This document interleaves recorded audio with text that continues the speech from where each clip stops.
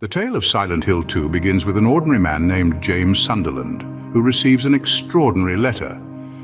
This isn't just any letter, mind you, it's a letter from his dearly departed wife, Mary. Yes, you heard it right. From beyond the grave, Mary seems to have penned a message, imploring James to meet her in their special place in the enigmatic town of Silent Hill. This leaves James in a state of bewilderment, sorrow, and an uncanny sense of hope. Could Mary truly be alive, or is this some cruel joke? The mystery of the letter becomes the catalyst for James's journey, and despite the dread lurking in his heart, he finds himself drawn to the eerie town. The promise of seeing Mary again, or at least uncovering the truth, is too potent to resist. With a heavy heart and a mind full of questions, James steps into the enigmatic town of Silent Hill. As our protagonist, James, steps into Silent Hill, he finds himself in a world shrouded in fog and mystery. The town, cloaked in a thick, relentless mist, seems eerily both familiar and alien. It's as if the fog itself breathes life into Silent Hill, transforming it from a mere backdrop into an enigma, a character of its own. Silent Hill's streets whisper tales of dread. Its buildings hum with an air of desolation, and its corners echo with the screeches of grotesque, otherworldly creatures. Each step James takes into the town's depth, each turn he makes, only serves to deepen the sense of foreboding.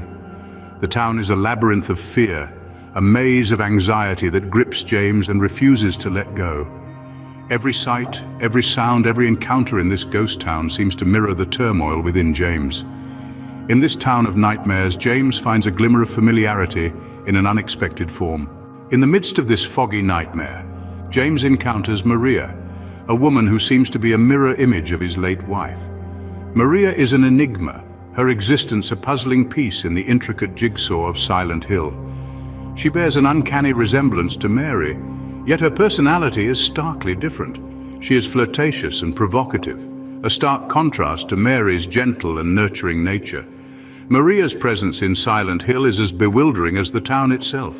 Is she a ghost, a doppelganger, or a figment of James's guilt-ridden mind?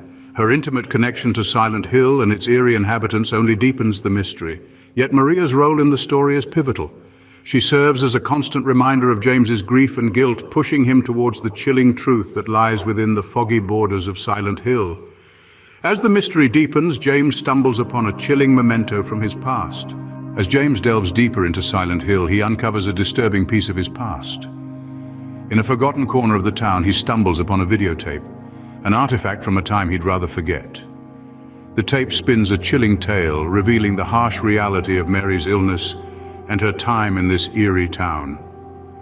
As the grainy images flicker on screen, we see Silent Hill through Mary's eyes, her suffering and despair painted in stark relief against the town's gloomy backdrop. The discovery of the tape is like a punch to the gut, a raw and unflinching look at a painful chapter in James's life he'd been desperately trying to escape.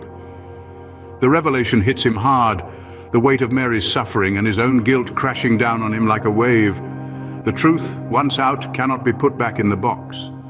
Haunted by this revelation, James finds himself hunted by a monstrous embodiment of his guilt.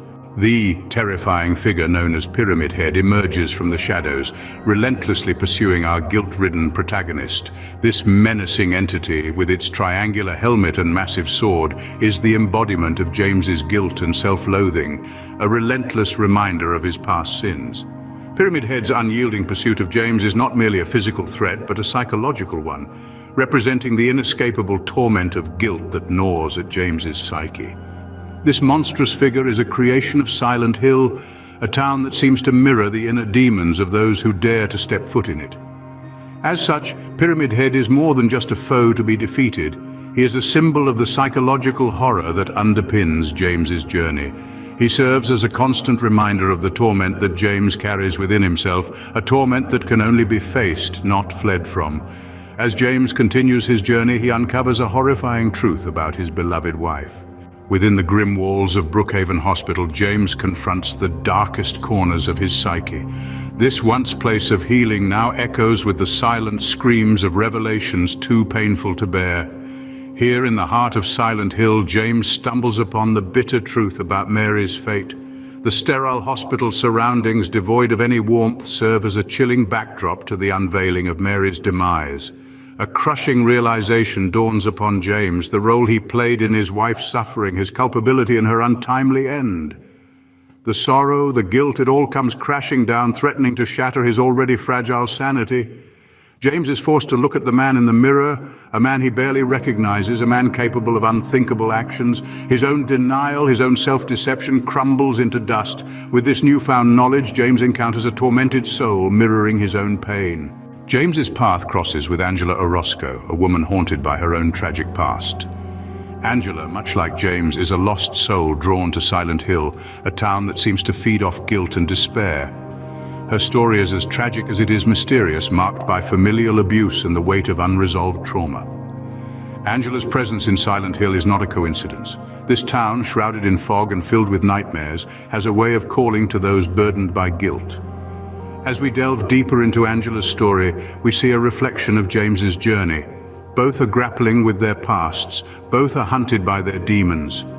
Sillent Hill, in all its malevolent glory, serves as a mirror to their tortured souls. As James reaches the end of his journey, he faces the culmination of his fears and guilt. Angela's tragic tale is a stark reminder of the town's power to manifest internal struggles into horrifying reality. In the heart of Sillent Hill at the Lakeview Hotel, James confronts the horrifying truth about his past. This once grand establishment, now an eerie husk of its former self, serves as the backdrop for the game's climactic showdown. It's here that the threads of mystery, guilt, and horror converge, weaving a tapestry of revelation and remorse. James's journey through Sillent Hill has been a descent into his own psyche, a labyrinth of guilt and repressed memories. The Lakeview Hotel, a place of significance in James and Mary's past, is where these memories resurface with a vengeance. The hotel is a physical manifestation of James's subconscious, where every room and corridor echoes with the whispers of their shared history.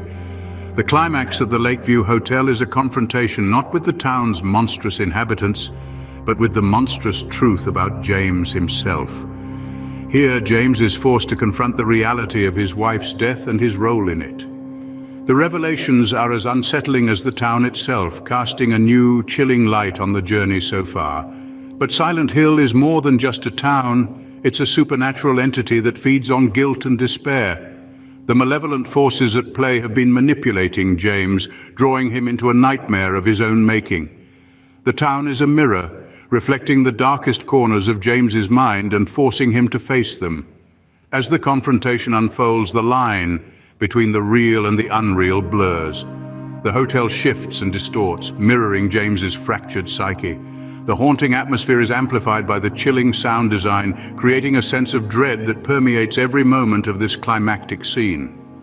With the truth laid bare, Sillent Hill 2 offers players a range of haunting conclusions. Each ending is a reflection of James's journey, a testament to the game's psychological depth. Whether it's redemption or damnation that awaits James, the final confrontation at the Lakeview Hotel is a masterclass in horror storytelling, leaving players with an unforgettable experience. Sillent Hill 2 is a game of choices, and each choice can lead to a different, chilling ending.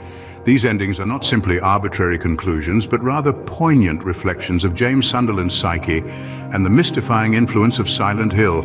Some endings may depict James succumbing to his guilt, while others hint at a glimmer of redemption or even a supernatural twist. Each ending peels back a layer of this complex narrative, revealing more about James's character and the town's enigmatic nature. Whether it's a hauntingly bleak conclusion or an unexpected turn of events, these endings provoke thought and challenge perceptions.